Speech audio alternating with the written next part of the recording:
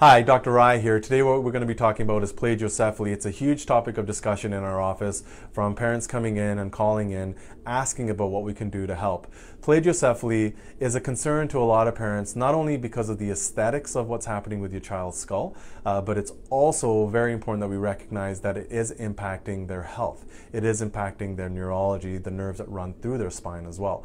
What plagiocephaly is, the short and simple definition is that the skull is misshapen or malformed, and that happens over time. And so what we can do in this office is, one, measure exactly how much of a difference there is in regards to what's happening with the skull shape. Then on top of that, we're able to assess how well a child's nervous system is functioning, because hands down that is one of the biggest reasons why we see children in our office, and also one of the biggest reasons why a child should come in if they do have plagiocephaly.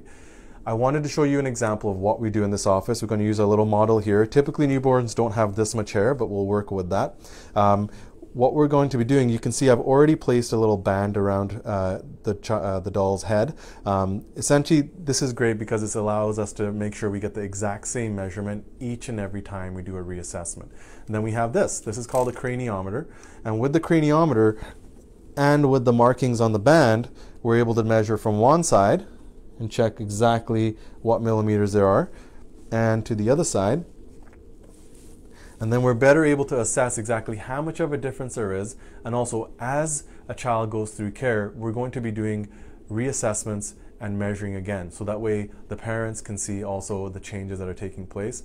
And on top of that, we have amazing technology that we use in our office, which is a scan equipment, which allows us again to understand how well the neurology is functioning and how much better it's getting.